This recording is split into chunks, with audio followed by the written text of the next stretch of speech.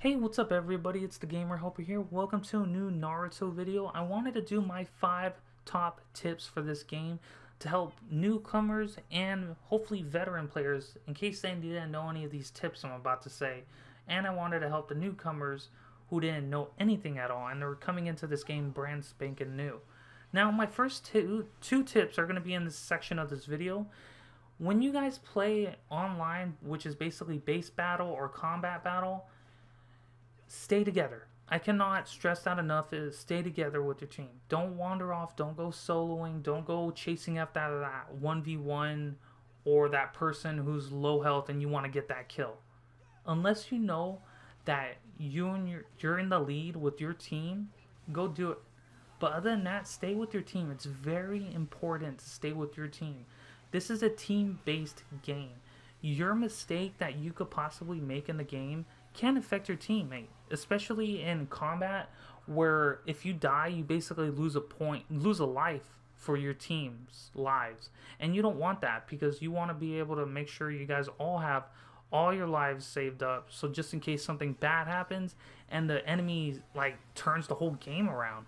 There's a lot of times I've lost matches where we're winning and then it's just not there. We get cocky and then we start dying and everything. That's why you got to always stay strong morale, stay with your teammates, double team those enemies if you're with your team, and just destroy all of them before you go chase after that low health. Unless you know you can get that kill, go for it. But if you don't think you can get it, and you know the enemies will always respond, especially when they see their teammates getting attacked, they're going to go back them up. So make sure you always know you have your team with you, or you're with your team before you go and possibly die and turn the tide of battle, because this game there's a lot of turning the tides and you don't want to be responsible for that. Now for my second tip is, guys, as you can see in this video, if you guys don't have a healer on your team, I recommend you play one, or have your team, if you're playing in duos or even with 2 other friends, have one of your friends heal or heal yourself. Healing is so beneficial to this game because it's a team-based game. We don't have the scrolls like they have in VR Masters, the VR missions, whatever, where the scrolls that heal you drop. This is online. There's no scrolls that heal you. The only healing you will get is if someone plays as a healer and heals you right then and there. What's more beneficial to that? When you're in a fight and you start losing and then you have, oh look, a healer. It's really beneficial. I've seen so many people be an aggressive healer where they get kills and heal the team. Rather than everyone playing attacker, ninjutsu, attacker, ranged, or defense, you could have a healer that makes everyone to stay alive and help you overall win this match and the game. But yeah, that'll be my second tip. Now on for my third tip, guys. If you guys didn't know, once you guys go to Sakura and, well, after you guys start getting everything, you know, clothes unlocked, weapons unlocked, if you didn't know, you could actually see that clothes and certain accessories benefit you online multiplayer. Yes, they benefit you. So when you go to your clothes, or let's say for instance your weapons, if you click on the bottom and if you go to Y to switch view, now for PC and PlayStation, I don't know what button it is, but as you can see on the bottom right how it says switch view, click whatever key or button that is and it'll show you the attack power, the range, the speed, and the hit rate. I didn't know that. I honestly thought it was just like switch view as in third person, first person type thing, so I never pressed it.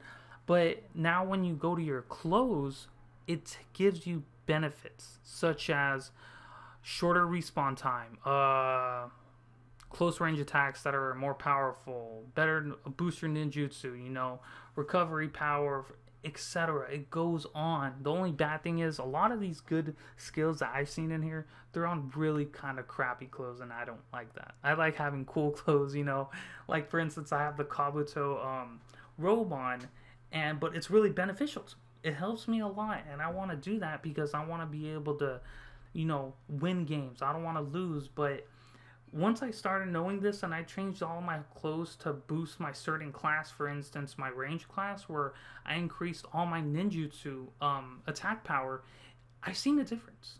I really seen a difference. Some of these clothes rarely slightly make a difference, but you know, that difference is better than not knowing and not doing anything at all to boost your attack power for online. So make sure you guys go to that switch view and look at all your clothes selections to see what benefits you. Now, for my fourth tip, guys, this one's very important, is use your VR masters, every single one of them. Make sure you get every single VR master to 5 stars so you can unlock their abilities. If you have a wide selection of abilities for all your classes, you will be unstoppable. Maybe there's a certain, ninjutsu you want, such as Almighty Push from Pain and his Planetary Devastation. Freaking OP right now. I don't know what they're gonna do about that, but say if you want that on your regular class, instead of having to play Pain himself, now you could be Pain, not be Pain, but have Pain as your VR master and get him to 5 star, where you can unlock his ninjutsu and his ultimate.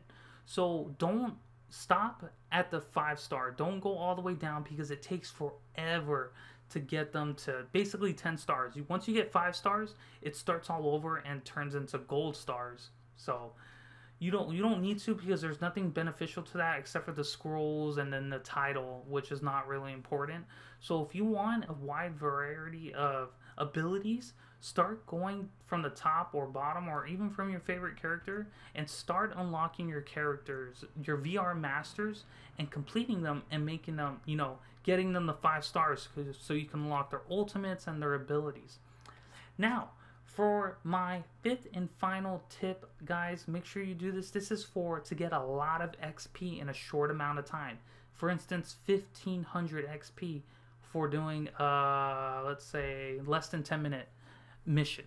It's really good, Now for this one, you're going to pick a weapon. The weapon you're going to want to pick is a longsword. It needs to be a longsword. Everyone should have a longsword unlocked on your regular defense class. And once you do, go talk to Kakashi, and you're going to play this D rank mission, which is called Protect the Gates, or Guard the Gates, Protect the Village Gate.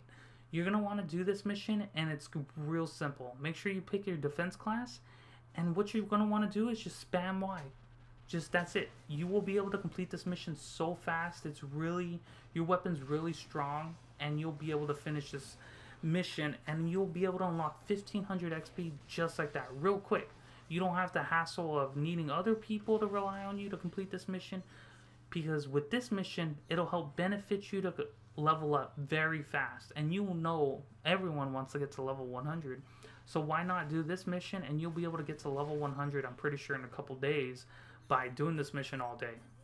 And you don't have to worry about losing or anything, and you get a nice 1500 XP plus bonus and etc. from there, depending how much you spammed Y. And that'll be it. Those are my 5 tips. I hope that helped anybody, such as newcomers or veteran players. And yeah, I hope you guys enjoyed this video. If you guys liked this video, give it a thumbs up, share it, or even subscribe. I would really appreciate it. If you guys want to play too, feel free to add me on Xbox, which is Harmony. Thanks guys for watching.